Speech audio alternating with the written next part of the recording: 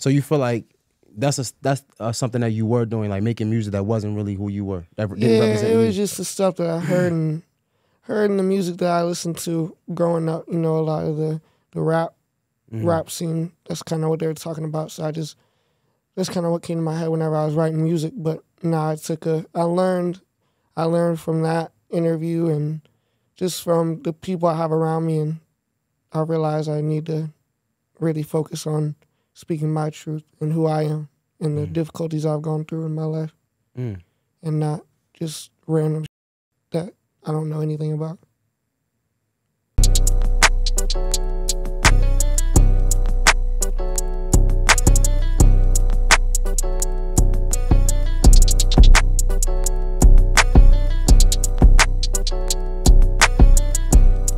Yo, what's poppin'? It's your boy, Mr. J Hill, and welcome to another episode of the J Hill Podcast. But right now, I want to give a special thank you and shout out to our sponsor, that's Top Dog Law. So look, man, if you're suffering from medical malpractice, a slip and fall, especially a car accident, make sure you call my guy Top Dog Law. That's Top Dog Law on Instagram and topdoglaw.com. Look, if you check out his Instagram, you'll see he uploading big checks. I mean, like every day. I ain't talking about the little ones. The big ones. So shout out to my guy, Top Dog Law, topdoglaw.com. Get that money. I know I'm trying to get it.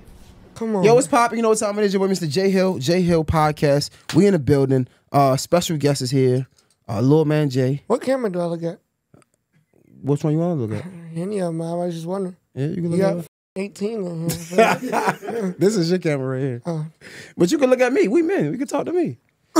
Yeah, so I was yo, don't do that. So now we talk about the Flacco and I seen no, we're not about to go back there. Oh no. I thought that's what you were on. That's the type of you on? I'm not on that. Not me. You the one that brought it up. No, bro, I brought the interview up. I said I seen the thumbnail and it was intriguing because it said something about you being a culture vulture. Okay. But I had to stop the damn interview because y'all start talking about your. Okay, it was like a 30-second segment. It wasn't. It was really uncomfortable. You watched the whole thing, though. I tried to. Okay, there. And you I stopped was interested. It. No, I stopped you said, it. Oh, it's No, bro. Anyway. Okay. The culture vulture thing. Do you get that a lot? Is that something that you get? No. Are you white? Yeah. Okay. I don't know. You gotta ask these questions nowadays, right? No? Yeah, for sure. Okay. Some people probably don't know. So do you get that? I would say not really, honestly. Where did that come from? I just feel like people just trying to find something to hate about. You know what I mean? People always look for something to hate on people who's doing better than them. You know what I mean? So it's just something I don't really care to speak on. I just feel like it's a thing of the past. People want to say it. I know it's true, and I know what I'm doing, and that's not it. Wait. I must have touched on something that I didn't even know about. Because you said I don't want to speak on it, so clearly this had to be some issue. I'm asking. I'm curious. I have no clue. I'm really just stumbled into this. Yeah, I wouldn't say it's an issue. It's just like people try to shed light on it more than it needs, and I feel like shed light on what though? The fact of me being in the whole thing with Flacco, that whole 30 minutes where he was just pressing me about crazy shit. Can you remember? I stopped once y'all got to talk, so you might have to refresh my mind or I don't think we give gotta me refresh it. Give me a hip. I'm curious for real. Nothing you need to know about it for real. It's a thing of the past. So I'm assuming whatever happened, I'm gonna go back and watch the whole thing now. Yeah, you can watch the whole thing. Whatever happened, did that bring a lot of negative energy your way? I wouldn't say it brought negative energy. I was just saying it's a topic that I'm not too keen on speaking on. Just because I feel like I know my worth, and that's whole culture vulture thing is not me. It's not what I'm trying to be. Because everyone in the comments was calling Flacco the culture vulture, brother interview calling him an asshole the way he handled the whole conversation. So everyone watching the video, I think, saw it from a different perspective. Yeah, that's why I was curious because, like, I mean, I don't know. Like, a culture vulture, like, okay, a white person, doing what black people do? Like, is that what we call a culture vulture? Is that what we call it? They was describing it as, like, profiting off of what, like... The black culture. I guess so. Okay. I mean, I guess, like, I'm trying to see the care in it because You went to, I think I heard you say somewhere, when you went to school with both black and white people. Yeah, everybody. Right, you went to school with everybody. So if that's your culture, if that's what you came up in, I mean, I could see you adapting to like hip hop music. When I heard it, it sounded natural to me. It didn't sound like it was forced. And again, I don't know you, like, so.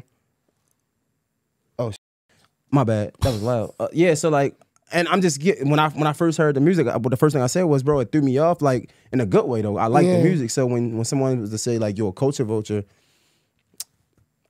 I don't know. I couldn't. But it seemed like that's something that probably, like, hurt, though. It didn't hurt me. It was, honestly, if I'm speaking honestly, just my team didn't weren't very happy with how much he was forcing that fact on me, I guess. That's a great point. That's a great segue, though, because I'm pretty sure you probably got another audience from that. I'm like another group of fans that started to like you from that. No? Or? Maybe yeah. I know what you mean. And I say that because like sometimes, and I'm glad Ryan is here, sometimes like PR and like the team, they try to stop things from happening when really that's natural. Those natural moments is what make us what makes you more intriguing as an artist, as a person. Because now we're learning who you are. So I can see how like your team's like, but I think it probably was better for you. Yeah. That's how I looked at it. You know, I like to look at things on the bright side. I feel like it was just getting my truth out and letting everybody know like who I really am. I think it really was able to bring that out and kind of get that whole idea out of their head and move away from that type of music, I guess, a little bit. Wait, so you moved away from that type of music? I'm just moving away from, speaking what's not me in my music. Stuff that I'm not about. So you feel like that's something that you were doing, like making music that wasn't really who you were? That didn't represent you? It was just the stuff that I heard in the music that I listened to growing up. A lot of the rap scene. That's kind of what they were talking about. So that's kind of what came to my head whenever I was writing music. But no, I learned from that interview and just from the people I have around me, and I realized I need to really focus on speaking my truth and who I am and the difficulties I've gone through in my life, and not just random that I don't know anything about. This is true. Yeah, I mean, now that you say it like that, that's real, because I mean, a lot of times people use the music for other opportunities, right? So you might talk about some gangster shit now, and they want to like press you on some gangster shit because that's what the music is about. So it can bring negative energy. I can see that. Yeah, 100%. And that's another big reason why I steered away from that, is because I don't want to be in that type of lifestyle because of the music, even though it's something I've never really been through. Yeah. Man, that's great. When did you come to that interview? Was when you made that realization? No, I feel like I was making that realization before that, but that interview put the stamp on it where it's like, all right, that's going. I'm done completely for sure. Because it's just like, if people are that like worried about it, if you will, then I'll just move on. I'm so upset at myself now because you make me feel so bad, because I'm like, I should have finished the interview, because like just hearing it right, like from you saying I don't want that energy in my life, so I stopped making that type of music, is understandable. That's one thing, right?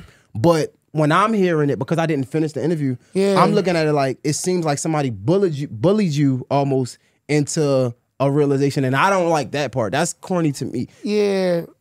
Ryan, if you text me, I don't have my phone. Oh, I didn't know, because you be like, oh God, what did you text me? No, I didn't know. That was me. My bad. But yes, that's what you see what I'm saying, because it seems like the realization, that's a real thing. It wasn't. Like I said, it definitely wasn't forced. Definitely, because I wouldn't let that happen from the person I am. But because it's been like the past year almost, I've been building relationships and close friends in the music industry that are telling me, yo, those exact things. So I was already pretty much apart from it, but I guess I didn't show it yet. So after that interview, I realized I needed to show it. Okay. Because I've been done stop talking about that stuff for a minute now. But What stuff exactly? Because I'm getting to know you. just like talking about, I guess, living in the streets. Okay. You know what I mean? Like having guns on me all the time or things of that sort. That's not me. I'm curious though. When you were making that music, did you almost feel like you had to force yourself to live that life because you making the music? No, like I said, it was just the type of music I listened to. That's what they were.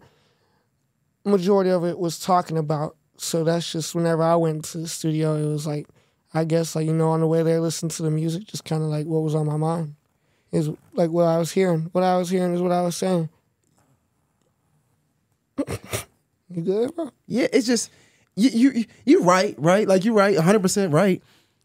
And I'm not trying to cap over here because I got you as a guest. I'm me. I'm real. I don't give a f about none of y'all. But that's another thing. But I say to say that's hip hop though. Like, so if you watch an interview with Hitmaker, right, aka Lil Berg, aka Hitmaker, he speaks on how he had a good foundation coming up and how like his parents were like, I don't want to say they had money, right?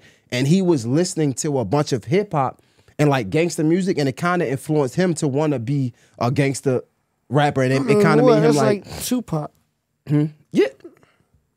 I don't know if I would have said that if I was you, but but yeah, that's a great example. Yeah. So, but you see that in hip hop a lot. So now I'm wondering like, why the frustration with you? Is it because you white? It has to be. Oh, like why the people are frustrated about it? Yeah, because it's like, yeah, you say you didn't live that life, right? Yeah. But a lot of the artists that we see that go into hip hop had a similar experience. They didn't really live that life. They heard it, and the music influenced them to want to do something else. Mm-hmm. Yeah. I mean, I feel like maybe it comes down to race. Also, the fact that it's also something I never really portrayed on social media. Like, a lot of these artists that talk about that stuff, I feel like, you see videos of them with guns or, whatever. And I never portrayed that image nor. Okay. It was kind of like you was living like a double life almost. Yeah.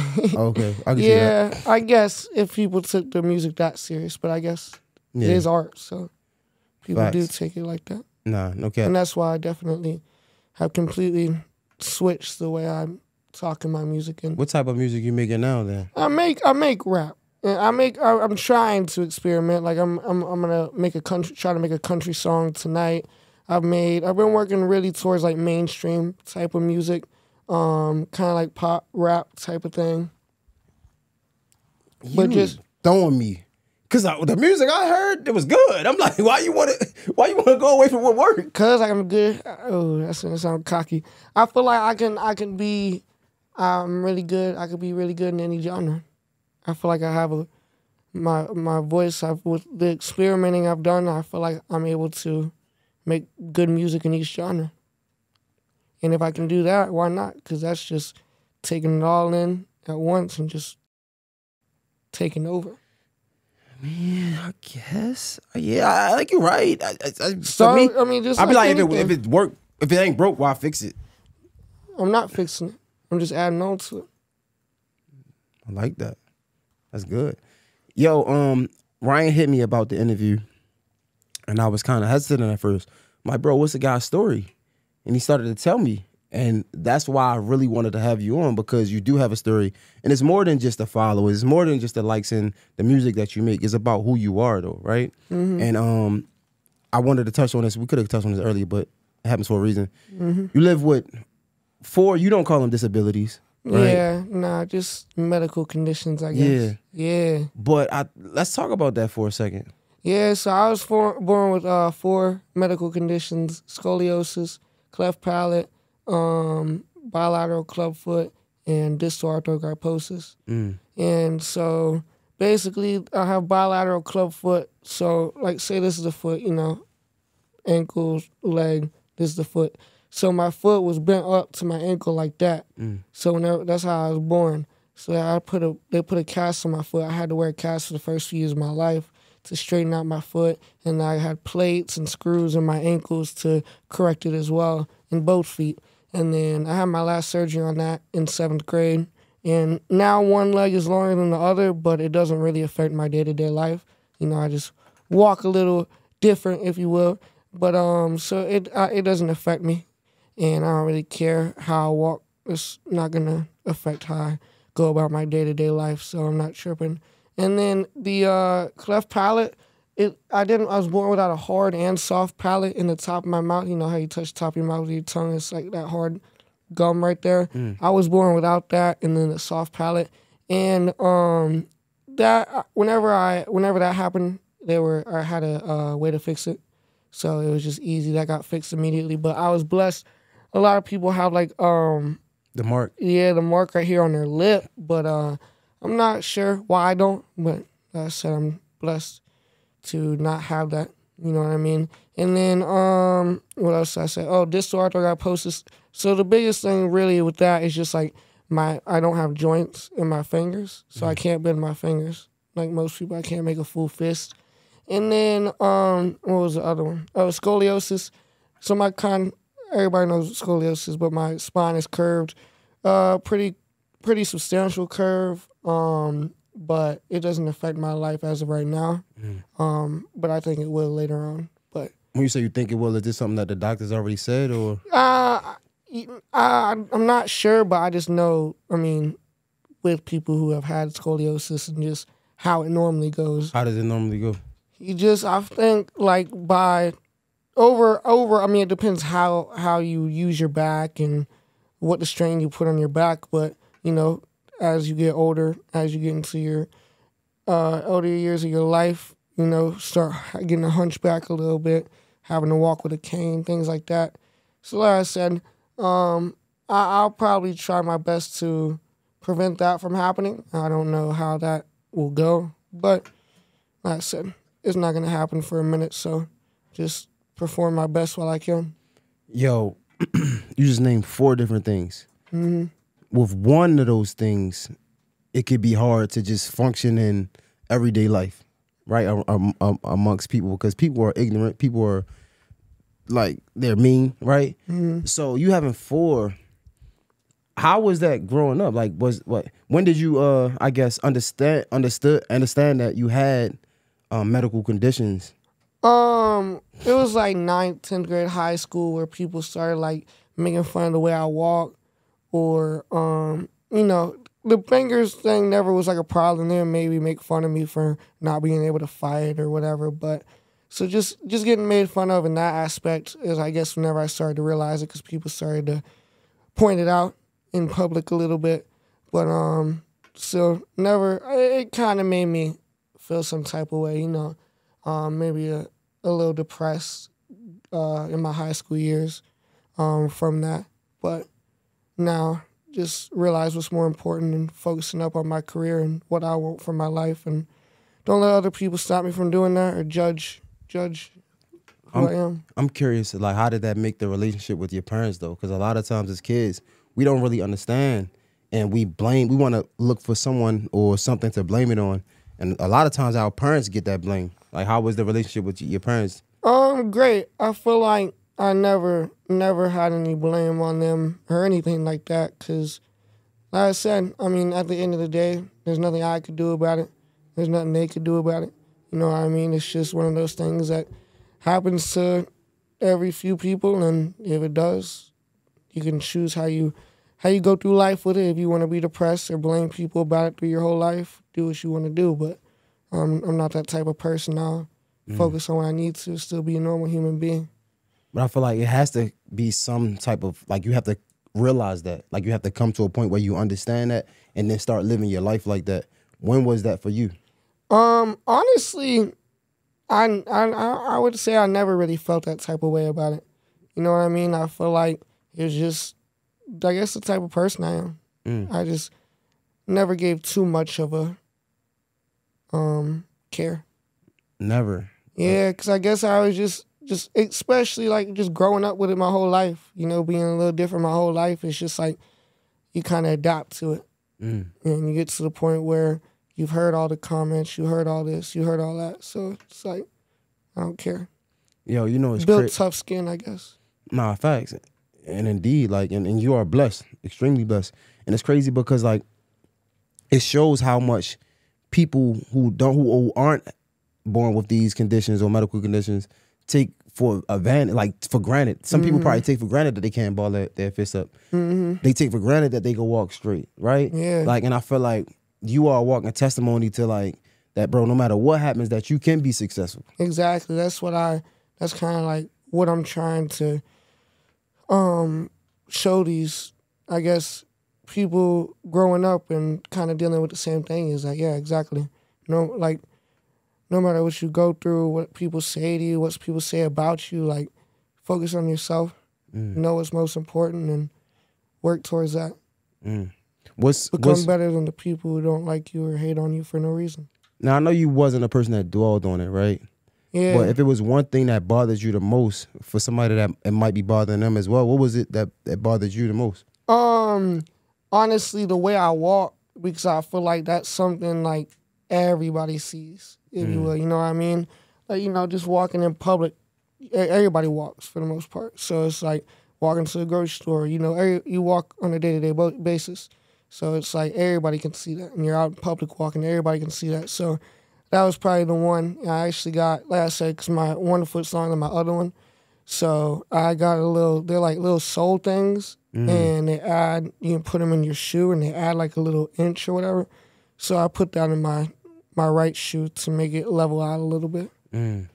So that's something that still probably like bother you to this day? I would say nowadays, not really, because I feel like it adds just to my uniqueness. You know what I mean? It separates me from the rest a little bit. You know what I mean? Like, what artists you see walking with a wobble looking, you know what I mean? So I feel like it just makes me a little different. All of that though, right? What we just talked about. Does it make the success in what you're doing feel that much more special? It has to. Yeah. I think it definitely does, because it's just showing that exactly what I'm trying to prove to these people, that you can't do anything. And I'm a walking testimony, like you said. That's a fact. What about, it's funny because like you had to have like we all got naysayers and haters, right? But for you it's different, because like people really probably would make fun of you and talk about you. Are you starting to see some of them people the same people that made fun of you and said what you couldn't do and laughed at you, kind of like spin the bin when they see you being successful? 100%, especially in like especially people from high school hit me back, you know what I mean, trying to talk to me, or like even people just straight up say it. Like in my comments, I see something every now and then. They're like, "Yeah, I can't lie, bro. I used to hate on you, but now I'm a fan." Like they just straight up say it in the comments. So I feel like definitely. What you think the hardest part of like all of the success is for you? I feel like for me, especially since I'm doing everything independent, just having all the different voices in my head and having to do everything, and most of the time set up everything myself and come up with the content myself and write the music myself. So, you know what I mean, not having anybody kind of setting things up for me and, you know, you can do this social media post today. You know what I mean? Kind of burns out my creativity quickly. But I felt like now I'm starting to build a team and it's starting to take off that stress. But that's probably one of the biggest ones I faced over the past year. Now it's starting to go away because, like I said, I've been building my team. Got Ryan now, setting up a lot of stuff. Shout out Ryan, man. Best PR in the game. Carter, videographer. Amazing. We've been working together for 6 months. So now I got my manager, Jeff. How much time are you putting into like creating content? Because I feel like your visuals, like I said, when I seen the visuals, the music was good for sure. But the visual right after, I'm like, this is good too. How much time are you putting into your visuals on TikTok, Instagram, all across the board? Like my number one. I mean, I feel like any artist nowadays needs content to be able to make a name for themselves in the music industry. And so I feel like content's number one priority, especially for me. That's how I gained a fan base. So that's what they look for. So content for me is like my number one priority. Takes up a lot of my day, 60, 70% of my work. So let's paint a picture. So for podcasting, right? If I had to tell people the top 5 things in the order of like most important to least, I would say the idea, which is the content, the what you want to talk about, right? The what, most important, the content itself. I would say audio. Second, finding the person first. No, hold on. Because I'm gonna ask you a question. I'm curious, so I'm just so you can follow me. So for me, is the idea of the content that you want to make, right? And of course, the personality, right? We can put that in one. The idea and the person behind the idea, right? Okay.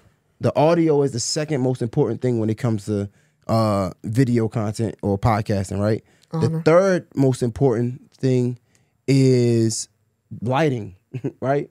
So we talk about video content. I ain't even get to the camera yet. So most important is the person and the idea, the audio, the lighting. Then I would say what you shooting on, right? And that could be an iPhone if you got good lighting and good audio, right? 100%. I think that's top 4. So when it comes to making content for you or being an artist, right? What would you say is the top 5 most important things from most important to least important? To like function my day-to-day life or making content? Making content. Oh, for me, making content, like you said, starts with the idea. Okay. Yeah, it starts with the idea.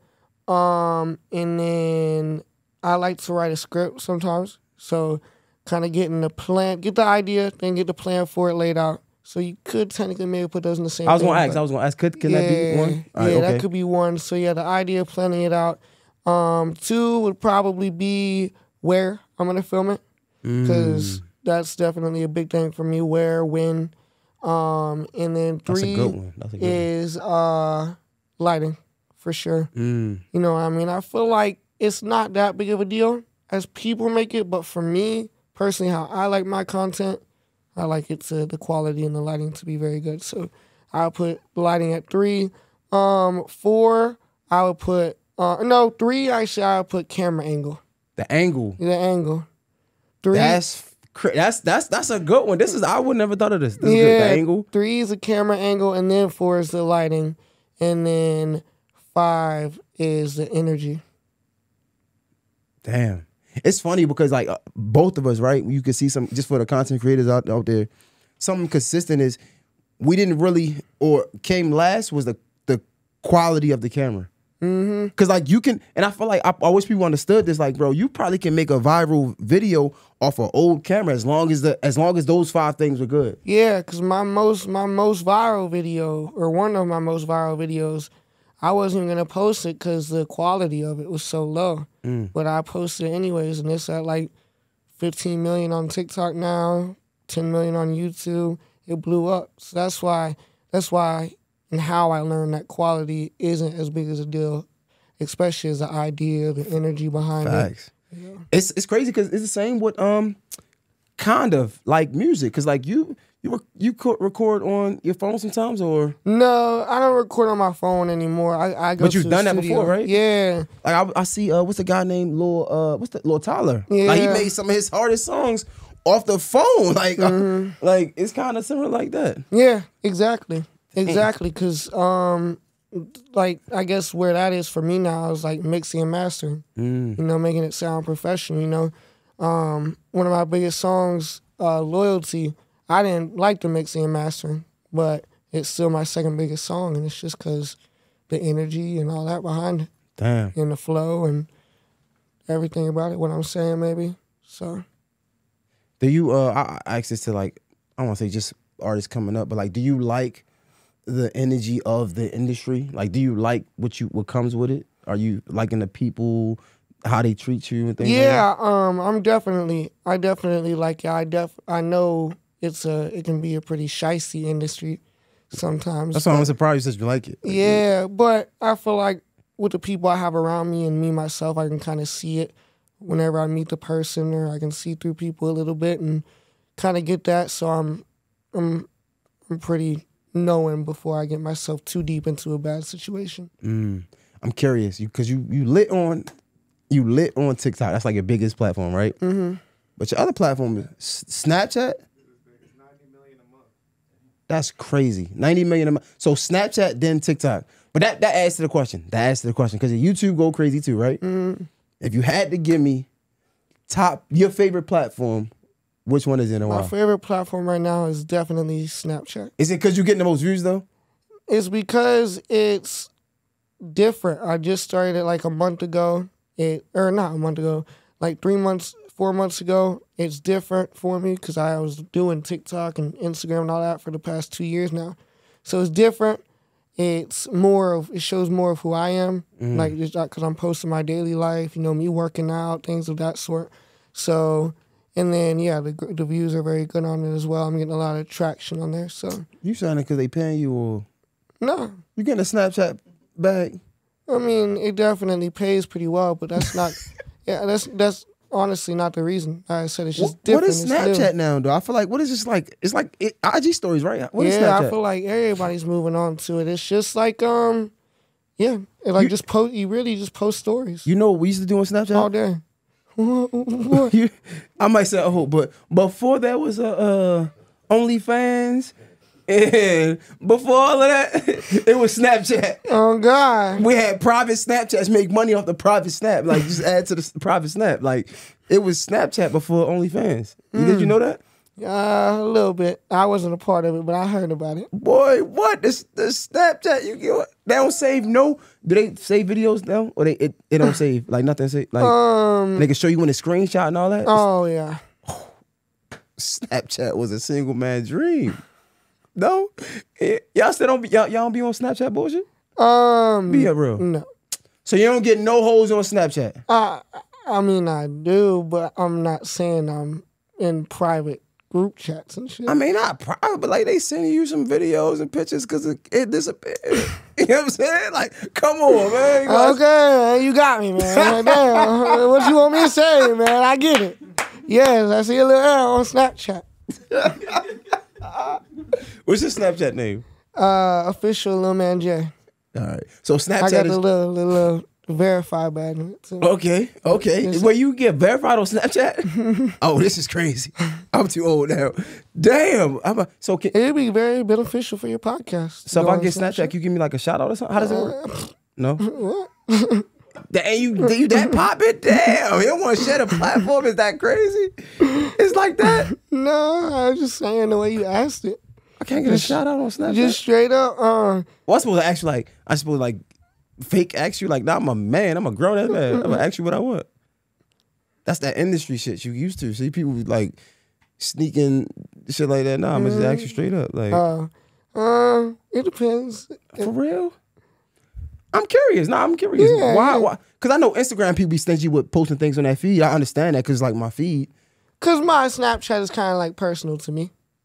Yeah, I've never promoted a brand on there. So I'm not saying it's not coming, but I'm just saying right now it's kind of me. It's just you. So like you don't like you won't post like let's say a snippet of the interview.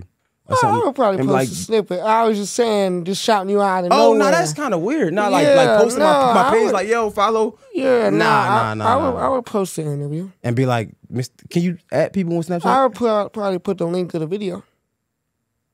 Yeah. Hey, y'all want to post this tomorrow? He said, nah, how many views he getting a day? We posted at midnight. Nah, damn, that's crazy. You can like add people on Snapchat too? Like put the ad? Yeah, the ad of like, yeah.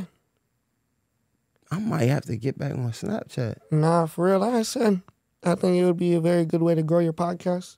Damn, you think that's better than TikTok? It depends how much of a name you already have. Snapchat's kind of hard to grow if you're not verified. Can I pay for that? Nah. It's not no Instagram. It's not no Twitter, man.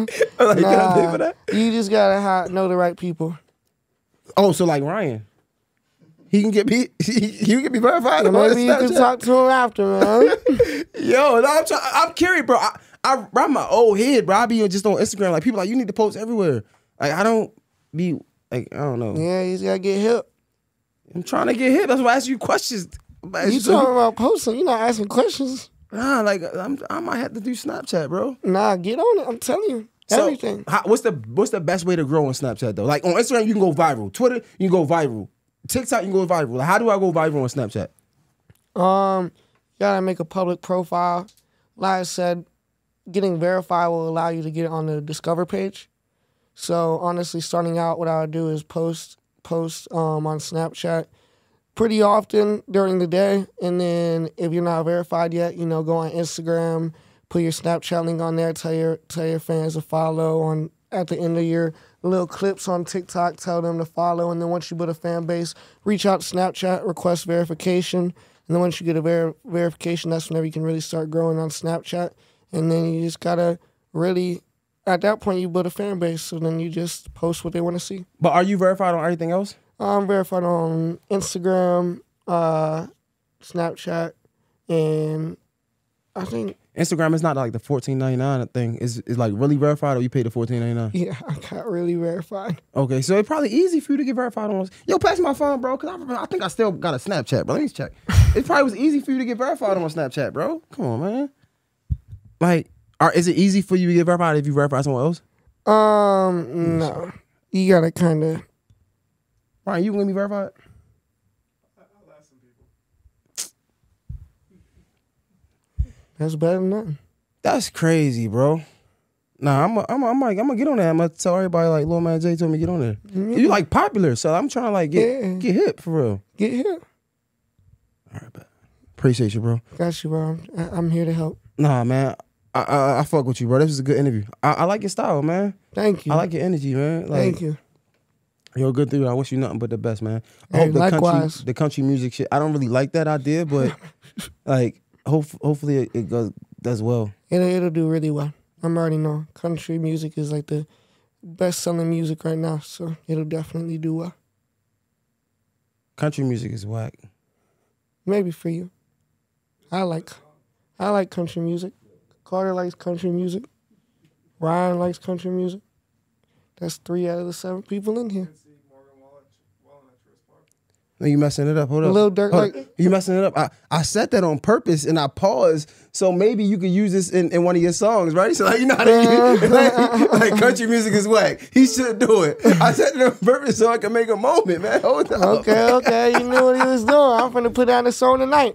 Like country music is whack. I'm gonna show this motherfucker. But nah, man. Nah, for real. I do wish you nothing but success for real. Like I jokes aside. Like I think your story is dope. I think just people need to see people like you, and not just because of the medical conditions, but because you have been through some things and you have persevered through it. I feel like it's so many like just fake stories and all this nonsense in the world, but it's people out here who really doing good and means well, and they winning it, and you can win too. So 100%. I'm gonna win for yes, sure. sir. For the people that don't know, tell them how to follow you, support everything that you got going on. Everything. All platforms, real LilManJ, Snapchat, official LilManJ. So that's how y'all can follow me and check out my new song popping out, man. Yes, sir. Best Popping song I've out. dropped so far. Shout out J Hill. My Have guy. me on the podcast, man. Much love. I'm looking up Snapchat right now. LilManJ, J Hill, Mr. J Hill podcast is a wrap. We out. Good Yes, shit, sir. man. That was great. Hell I'm yeah. really downloading Snapchat. Your shit's